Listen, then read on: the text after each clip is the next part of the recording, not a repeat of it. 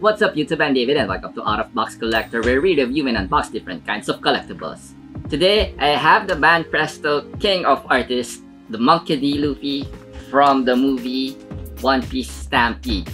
So this is my first King of Artists line from Banpresto. I really don't know what to expect from it. I also haven't seen the movie yet, so let's unbox the figure. So this is the figure. This is the King of Artists, Monkey D. Luffy from the One Piece Stampede movie. This is my second One Piece figure, but I haven't opened my first one actually. So this is the other side, this is the back. So the art looks pretty good. So I really couldn't see his pose just based on the box, so it's pretty interesting on what it would look like. So anyway, this is the bottom. It has 3 security seals, and the top also has 3 security seals. So let's open the figure.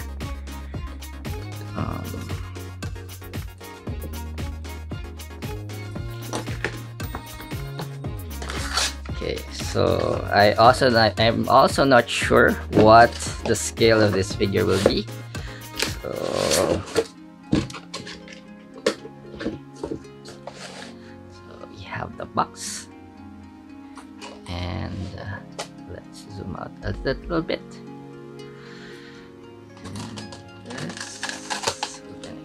Okay, it's a bit big. This is what we get. Oops. Okay, we have 2 bags.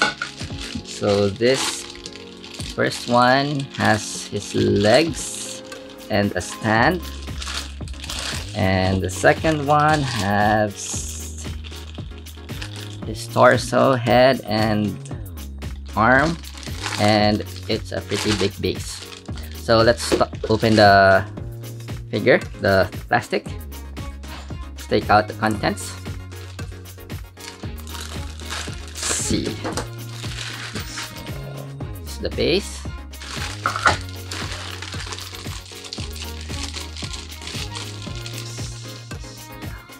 Arm. This is his left arm,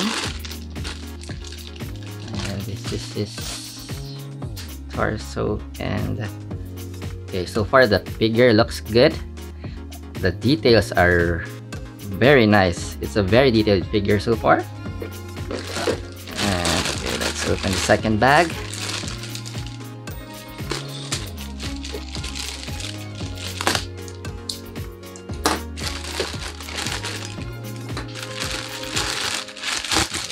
This is his feet. Okay, it's really detailed. And this is the stand you put on the base. This is what we get out of the box. So let's put them all together. So let's start with the legs and his torso. So that you just need to attach it. So there's a little bit of assembly required here, but nothing too difficult. Okay. Oh, this is a nice pose actually. Very dynamic. This is a very dynamic pose. And his arm, just need to slide it here. Okay, it slides pretty easy. And this is what he looks like so far.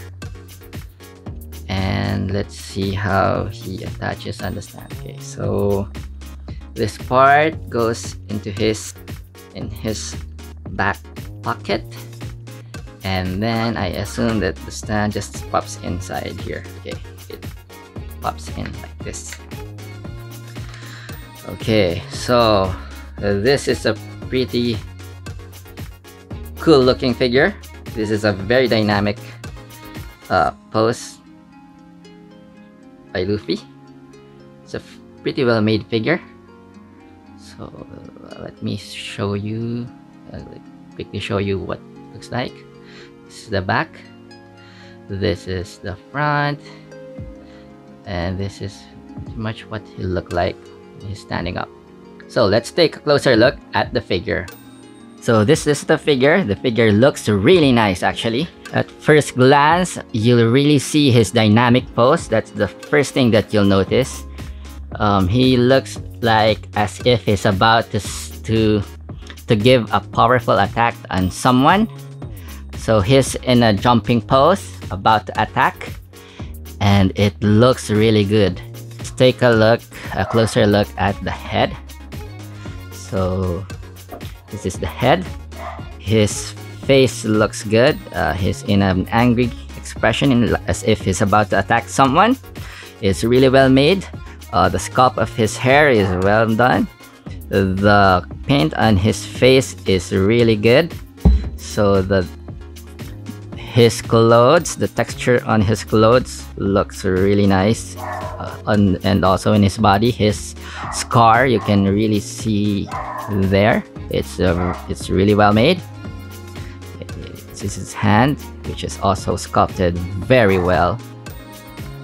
This is his hat on his back, and it looks absolutely great.